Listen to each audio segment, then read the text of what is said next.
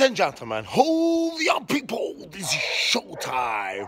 A bene casa, belli miei, iscrivetevi al canale, abbonatevi al canale del Profit. Se non vi piace quello che dico, come lo dico, da dove lo dico, perché lo dico, levatevi da qua.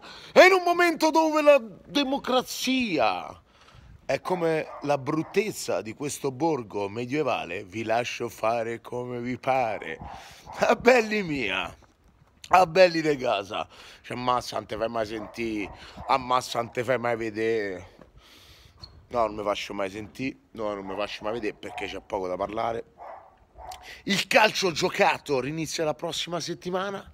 Vorrei stendere un velo pietoso sulla, come dire, la chiamata di Balotelli, João Pedro e Luis Felipe in nazionale. Sì, faccio finta di nulla. Ma vorrei parlare soprattutto di qualcosa che è successo ieri. Qualcosa che è successo ieri dove mi vede responsabile di un attacco mediatico, diciamo, no, un attacco facebookiano nei confronti di un'altra pagina di tifosi della Lazio, ma poi fondamentalmente nei confronti di una persona che ha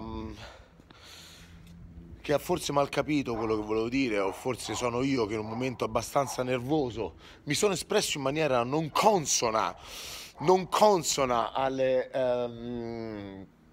come dire, alle leccate di culo social, dove bisogna sempre...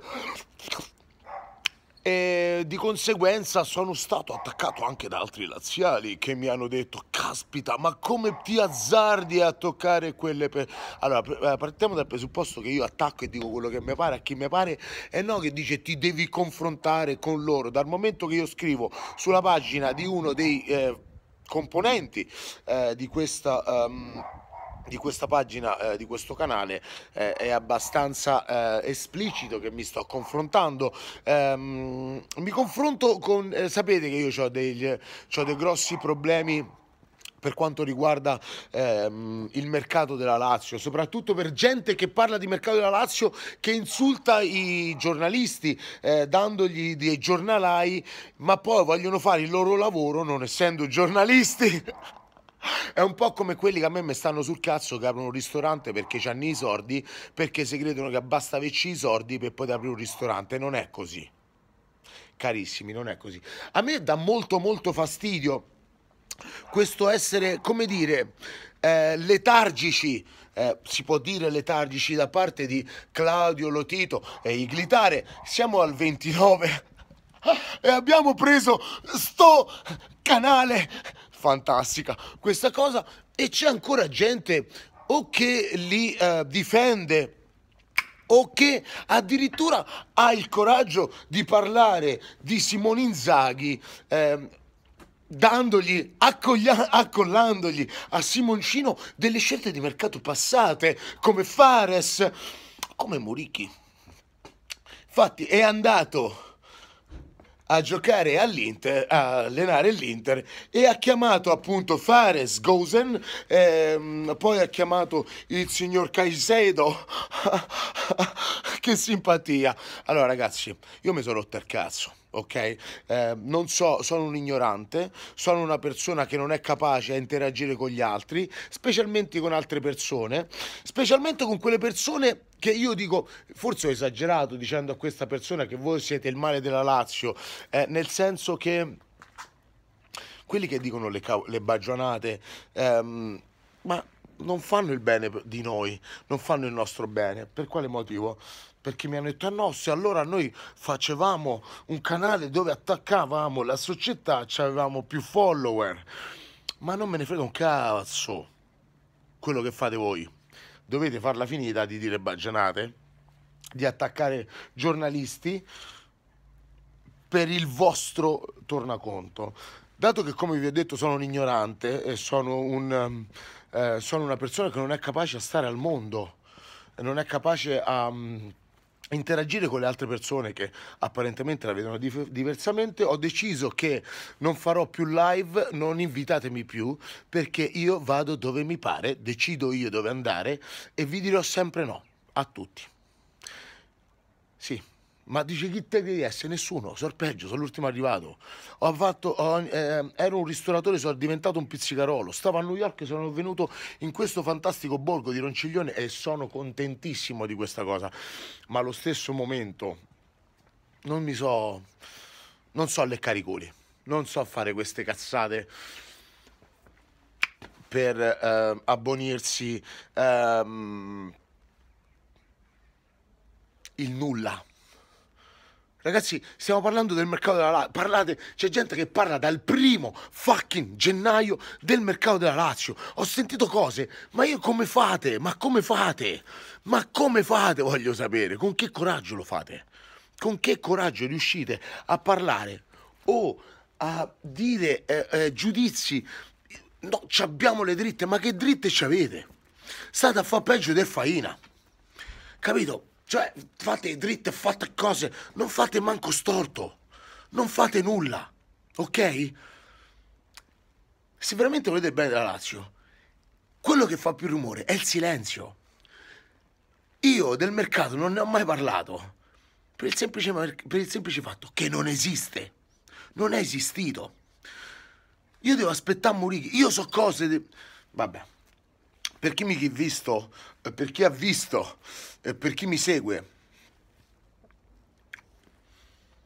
su Instagram, Maidomo, qualcuno ha visto che sono andato a pranzo con un attuale giocatore della Lazio, fuori squadra, fuori rosa, e niente, ok? E niente. A buon intenditor, poche parole.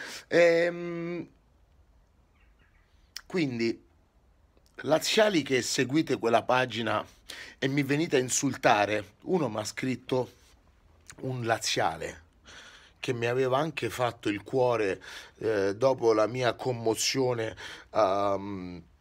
al ritorno dello stadio olimpico. Dopo questo mi ha detto: wow, come ti permetti ad attaccare quella pagina, perché non faccio nemmeno la pubblicità a nessuno, dato che io e voi lo sapete, chi mi segue, noi siamo una pagina non profit. Gli altri addirittura fanno le sponsorizzazioni, chiedono loro vogliono fare le pubblicità. Venite, vi faremo la pubblicità sul nostro canale per pochi soldi. Sì, se tu guadagni con la Lazio spacciandoti per chi non sei, o chiunque, questa cosa è una cosa, chiunque, beh, a me non mi piace. E vi stavo dicendo, insomma, uno degli adepti di questo famosissimo canale ieri sera mi ha scritto: ah, oh, ti dovresti, sei proprio, no, ti dovresti confrontare con loro. E io con loro mi ci sono confrontato, tanto che Giovanni Stramacci è testimone. Me ne sono andato per le cazzate e baggianate che stavo sentendo, me ne sono andato da una live perché mi veniva il vomito a sentire le insulti che davano a Simone Inzaghi. Io so 60 anni che vado allo stadio e sti cazzi, io so 40. Se dite le cazzate io ve lo dico, ci dovete avere pure 90 anni, ok? E insomma questo adepto mi è venuto a dire: ah, oh, se non c'è coraggio ti devi confrontare con queste persone o non scappi a New York come i Riommers.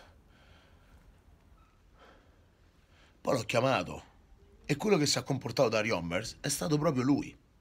E sì, proprio a te che stai vedendo questo video, non hai risposto.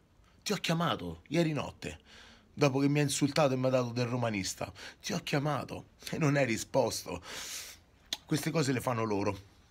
Non che tutti i romanisti siano così, perché se no, ma cantate c'è! Perché mi è successo, lo sapete, che li ho chiamati e non mi rispondevano. Quindi io mi sciacquo la bocca solo quando parlo della Lazio, non quando parlo di pagine o di youtuber. Ok? Perché noi volamo e gli altri strisciano, ma se vi piace strisciare per essere più amati, potete essere pure di qualsiasi altra cosa, sempre strisciarete, sempre, sempre, sempre. Ciao belli, da Ronciglione è tutto. Ah, abbiamo comprato sto canale. Grazie.